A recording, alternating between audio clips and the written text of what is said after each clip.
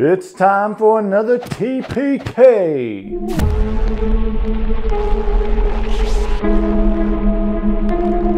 Hey guys, welcome back to another episode of Black Magic Craft.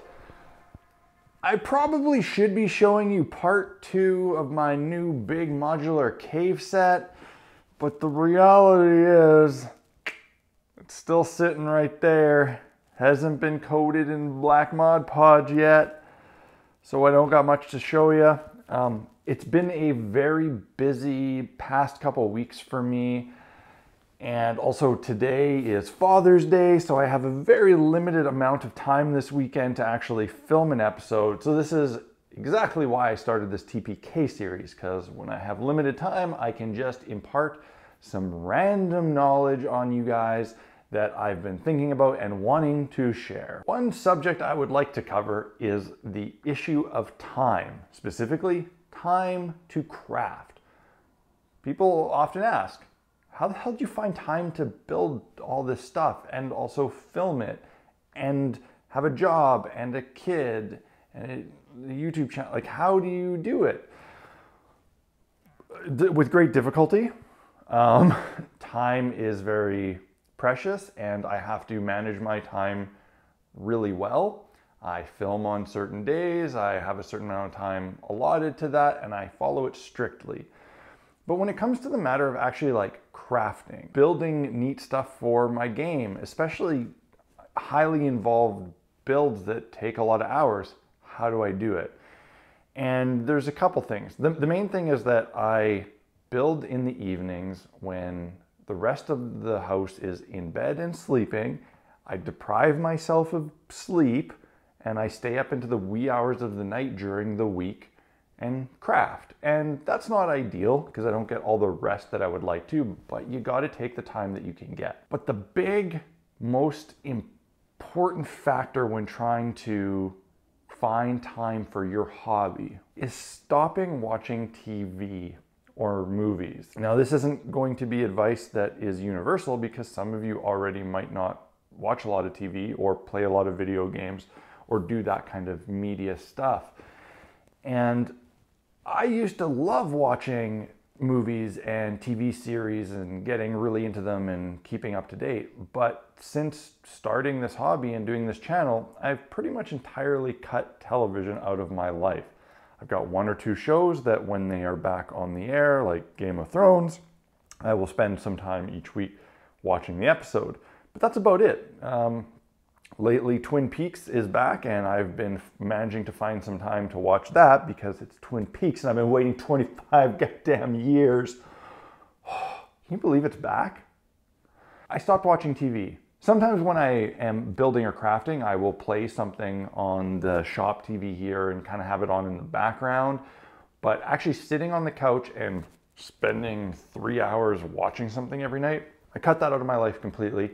I don't play video games. The last video game that I played was Assassin's Creed 3. So it was like at that time when I just cut that right out of my life. And I mean, yeah, I'm sacrificing a enjoyable pastime and hobby. I'm no longer up to date on what's going on in different media, but it allows me some time to do my hobby that I love the most. So that's something to consider if you are having a hard time finding time to craft. Maybe give up something else that isn't as productive. Now let's talk a little bit about foam. 2 things I want to cover.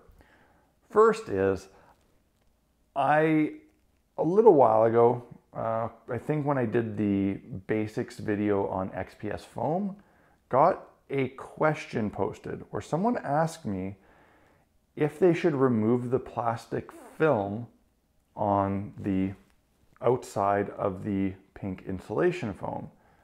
And I was really confused by this question because I bought tons and tons of this stuff and I've never seen any sort of film on it. So I thought maybe they were just a little bit crazy. Maybe they were buying the wrong thing. Maybe they thought there was a film that wasn't really there. I don't know. I didn't know what they were talking about. Just, let them know that I buy it without it. So I would say take it off if you have it, but it didn't make sense to me. And as time progressed, I got this question a few more times. And I think like 4 times I've had people ask me if they should remove this plastic film.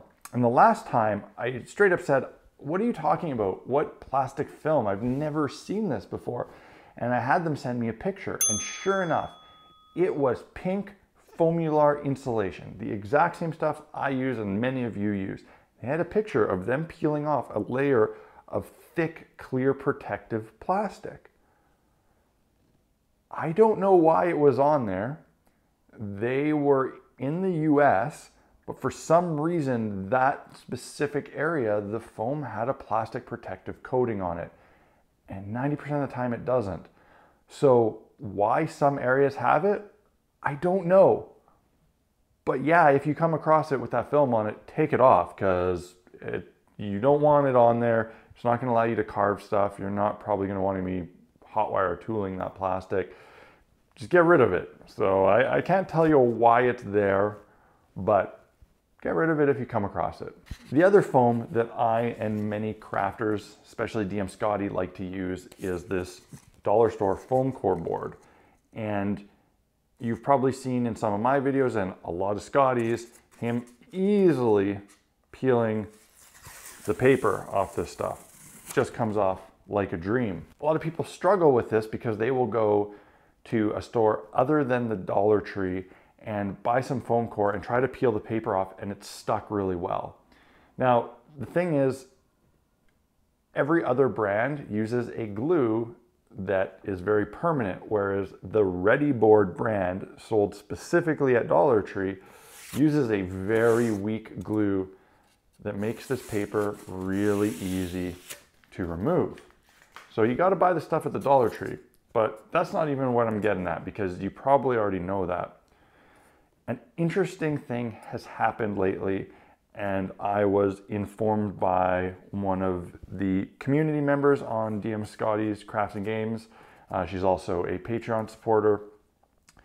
You can buy this Ready board from Dollar Tree, Ready Brown, whatever it's called, in black and white.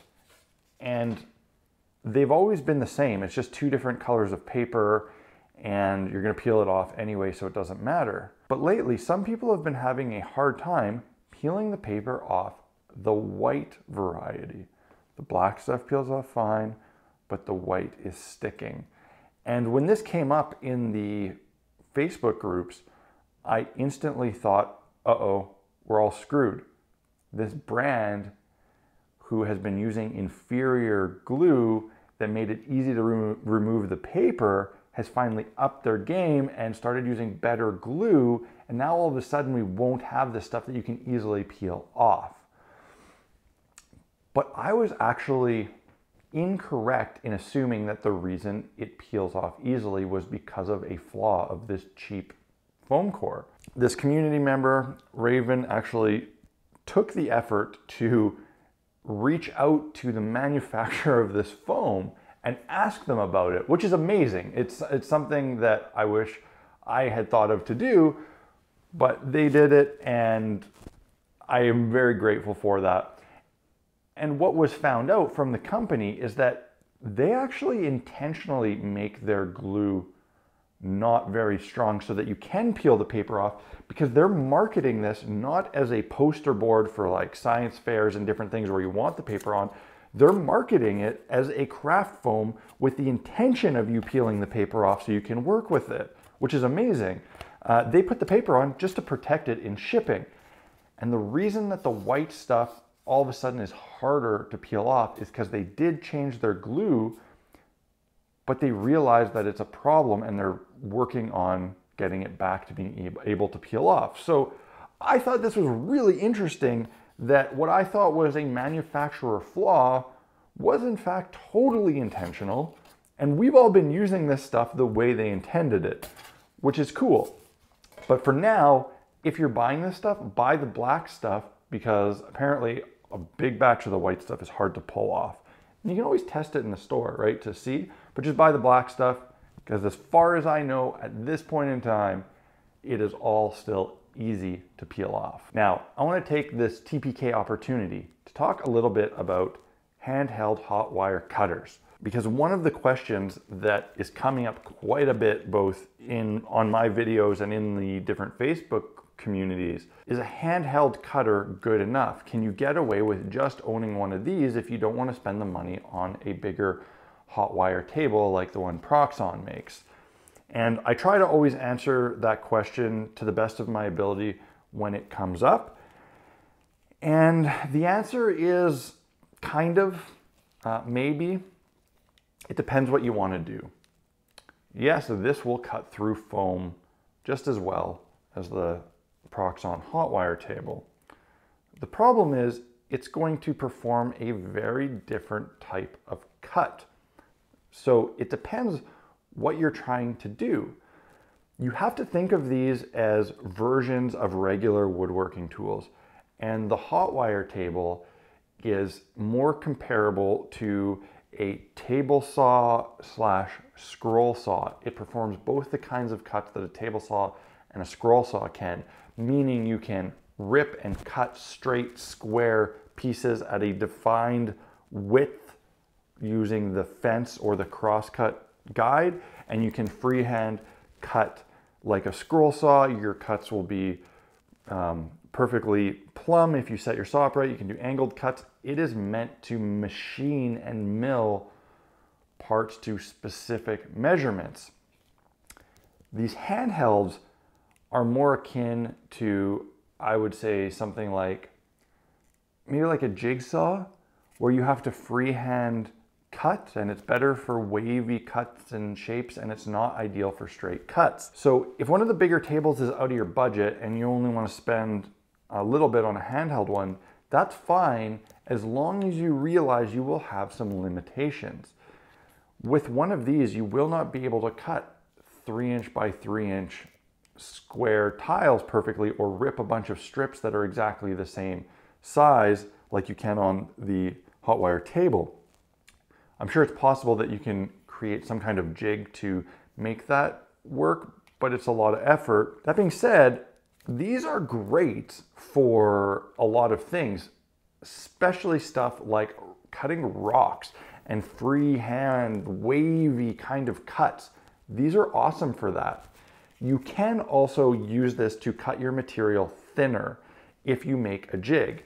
And both myself and John Susky from Dungeons and Glue Sticks were doing this before we had our Proxxon tables.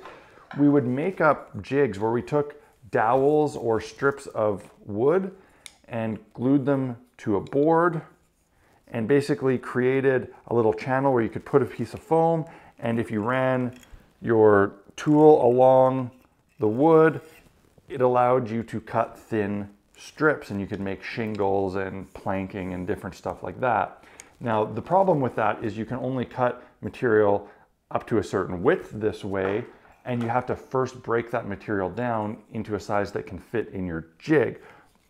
But you can think outside the box a little bit and use a handheld cutter to do that sort of thing. If you're thinking of buying one of these, the Hotwire Foam Factory one is okay. The Woodland Scenics one is also okay. But I want to warn you about this tool. It is made incredibly cheaply. It feels like something that came out of the dollar store, and it does not really justify the price of it.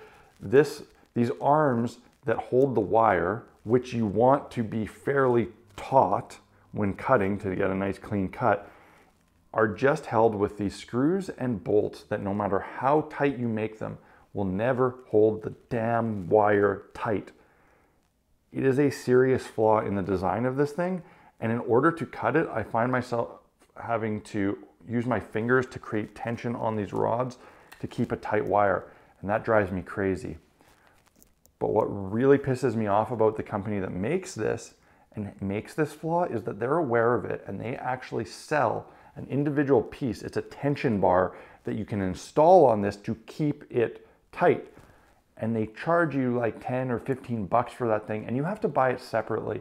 And I think that's a load of hooey, because it's a known flaw in their design, and they sell a piece to correct it.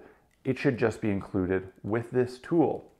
That being said, if the price is right for you and you want to buy one, I don't want to say no, still go through my Amazon store and buy one because they're useful and I can still get a small commission on it. So I ain't gonna say no to that.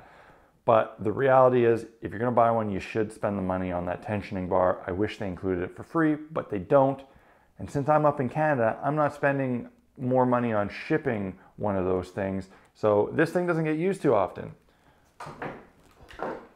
Because I got one of these now, and this is the handheld Hotwire cutter by Proxxon. And this thing is far superior to the Hotwire Foam Factory one. It is highly adjustable. You can do all sorts of different types of cuts with it. It has this arm that pivots and you can adjust and make bigger or smaller. The wire is thicker and can actually be bent and formed to different shapes, so you can use it like a router and cut different grooves and make all sorts of cool cuts with it. It has a adjustable temperature dial that I'm sure you all know now how important that is from seeing me work with the Hotwire table. This thing is way better.